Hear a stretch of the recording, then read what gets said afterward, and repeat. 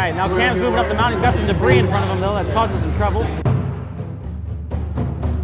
He's using our rotary treads to get over that debris and move it forward. He needs to use the servo to try and knock down the climber on the side.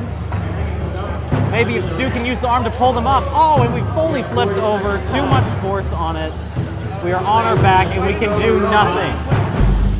The Principia environment fosters just a totally different robotics environment. I do a lot of hands-off. I allow them to think through and go through. This is theirs, and that's our philosophy. The robotics program is from kindergarten up through high school, and even supporting the college engineering program. We have a kindergarten through 3rd grade, junior Lego League, and they are so excited. They take solutions to everyday problems, create Lego models, and then tell how they're going to solve the problems. For the 7th grade robotics, they were using the Programmable Robots.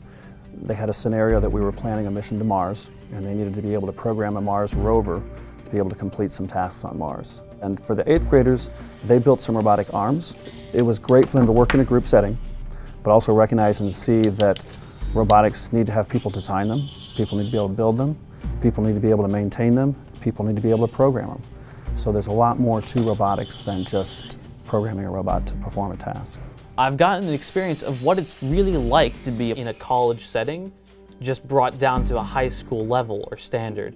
This year I've gotten to be part of the position of the project manager. And as the project manager, you're just in charge of knowing everything that's happening.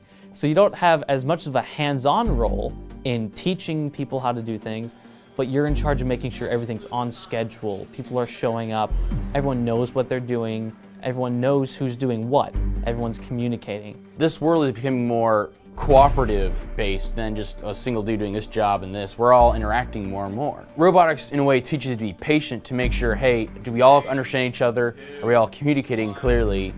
So that's one of the intrinsic things you learn with robotics.